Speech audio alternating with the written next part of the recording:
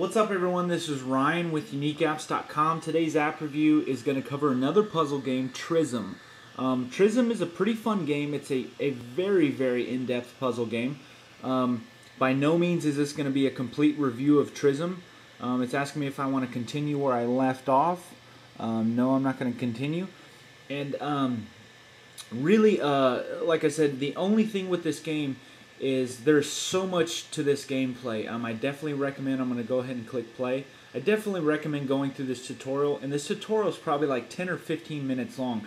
There's so many different combinations and different things you can do in this game. And like I said, by far this is not meant to be a complete review of this game. So I'm just going to go ahead and click Infinism. That's kind of like continuous gameplay here. I'm going to go ahead and click Start New Game. It's going to ask me if I want to continue where I left off, and I'm going to click No, Start New. So here's basically the main screen of Trism. You have different triangles where you have to connect 3 or more triangles on the flat edges. So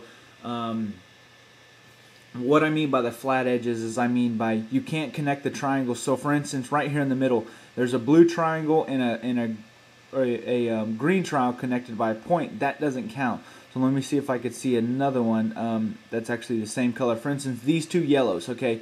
This yellow right here and this yellow are connected, but they're not connected on the flat edges. So these two count as one. So these two yellows right here, they count as 2, and so I need to connect that with a third one, which I can connect that with these two or with this one. And again, another cool feature about this game, which I haven't seen in many puzzle games at all, is it uses the accelerometers the accelerometer on all levels of the iPhone. So the blocks don't just drop from this angle; they drop really from any angle you have your iPhone tilted.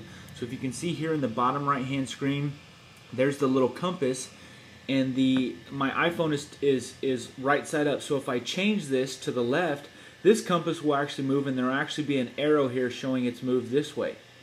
So you see that arrow there, and also the compass move. Again, if I move it to here, the arrow will play. Again, if I move it here, let me touch it so it'll open, or it'll get bright again. And again, every single level with the accelerometer, it'll move. So again, all levels.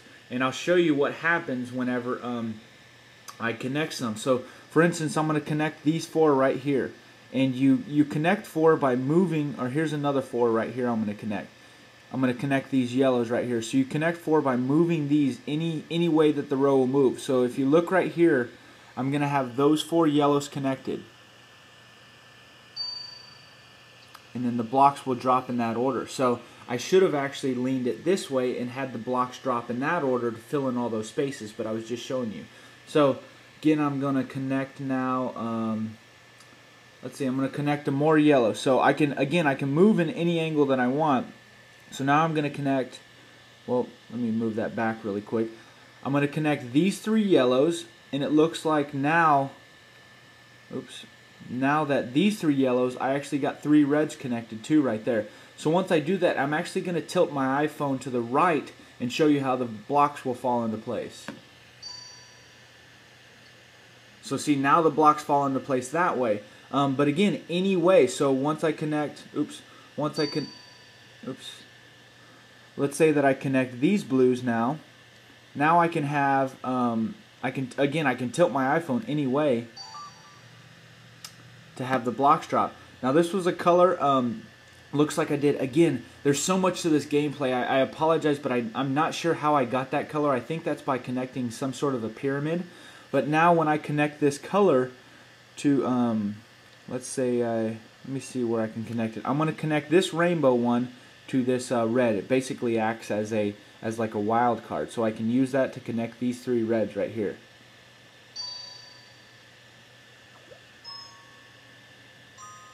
And so again, you can see the game just keeps, the more you play this game, the more you'll understand how those combos work. So you see by just that one move, I cleared about maybe 10 or 12 different blocks. So again, the more that you play this game, the more that you understand this gameplay. And again, I'm just going to keep connecting, and I'm going to tell you which ones I'm connecting right now. These yellow ones right now.